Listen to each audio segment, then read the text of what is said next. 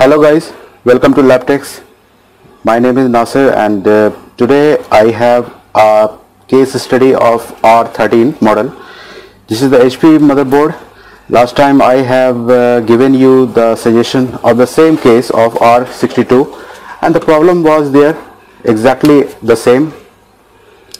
When you plug into DC jack, you will find out that the light, see here, it's blinking, and if I try to make it on, I'll show you later on my power supply, it's not getting on. So you might have remembered that last time I have told you about the same case of R62, that if this sort of problem comes, so you will look for the thermal section and where the problem will be consist, and you can resolve by replacing that thermal section's resistance, and also you can cut off the thermal section voltage. The both things I have told you, but in this model you will not find out the thermal section, and however someone has changed the controller IO 3.3 and 5 volt regulator, but no resolutions they have got. So what is the actually cause to blinking this light? Let me tell you.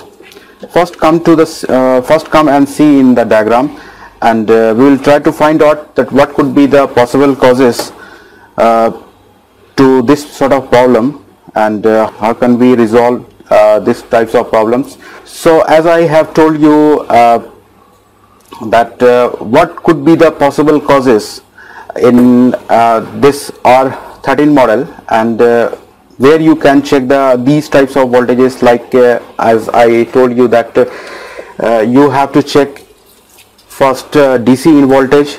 The step, as I told you in the diagram, that how the voltages of DC in, the adapter voltage is transferring into the different stage, like plus VA voltage, plus VAD voltage, and then it's going to the charging IC, and the name is the DC in on the first pin number of the charging IC, and this voltage is dropping here before reaching to the charging IC. And if I cut off this resistance, then no fluctuation is taking place, so everything looks fine, but however it is not getting on. So when the 19 volt is dropping, that could cause of dropping AC in as well. You can see here it's also dropping. The pin number 9 is the AC in, it's completely dropping, as you can see on the multimeter. So in these types of case, so it's not necessary that all the time the signal and the voltages could be fault. So let's check shorting.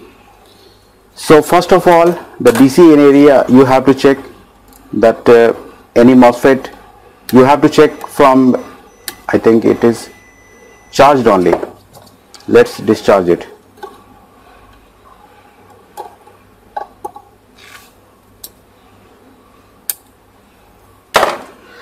So it's okay now. Now what you have to check in the MOSFET, you have to check from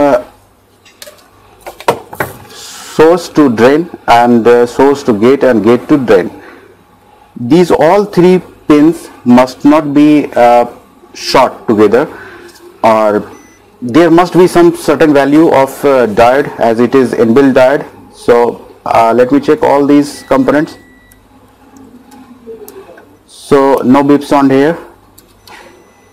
See here, this is PQ53, it's PQ53, and see the drain to source is 0. These types of shorting can cause the same problem as I have shown you in R62 motherboard. The same thing is happening here, but the problem and the reason could be the different. So you have not to remember the one case study that this sort of problem could be the same reason. The reason could be the different. So this was the P channel, and as I have told you in the schematic, and this MOSFET is being reason to drop the 19 volt fluctuation, and that is being cause of AC in drop, because the 19 volt is not proper.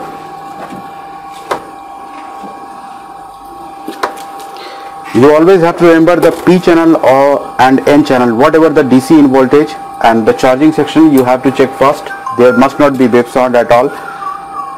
Here you can see that there is no bips on at all, and there is the good enough resistance value of the diode. So let's see.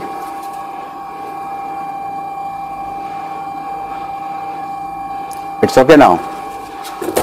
Now you check the display. It's on. So as you have seen that it's getting on and getting off, just because there is no heatsink in this motherboard, and earlier the problem was just due to fluctuation of 19 volt, it was not getting on. So I hope that you have understood the different types of fluctuation and different types of blinking light, and that could cause no power on in the motherboard, any types of motherboard. So different types of problem, different types of solutions of each and every problem. The same types of problem you have seen in the R62, that light was blinking. There was the problem thermal IC and thermal section, and you just cut off the thermal section and you have got your motherboard on. And in this motherboard there was the shorting has taken place, and the same case that the light was blinking has been done successfully. Thank you for watching this video.